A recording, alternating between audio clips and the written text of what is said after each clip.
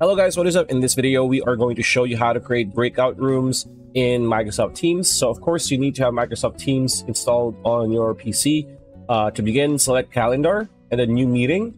You must be the meeting organizer in order for you to create and manage breakout rooms. So after that, choose a channel to meet in or add students from your class as attendees. After that, you need to create breakout rooms during a meeting, or you can do it after. But for this example, we're going to create it during the meeting. So join your meeting at its scheduled time and wait for your students to join. After that, when your students have joined and you are ready, select breakout rooms from your meeting controls.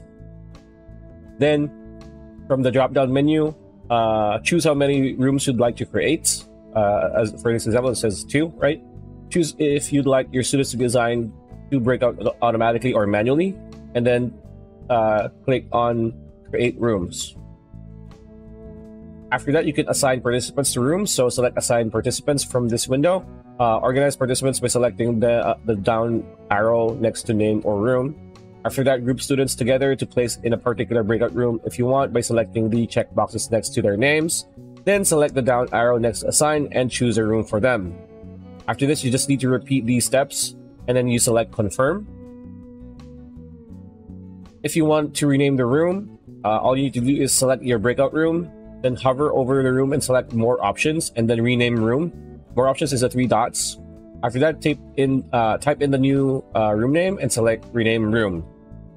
If you want to set a time limit for the breakout sessions, in the meeting controls, select breakout room, then select room settings, the cogwheel, then select set a time limit, then select the down arrow and choose a session length.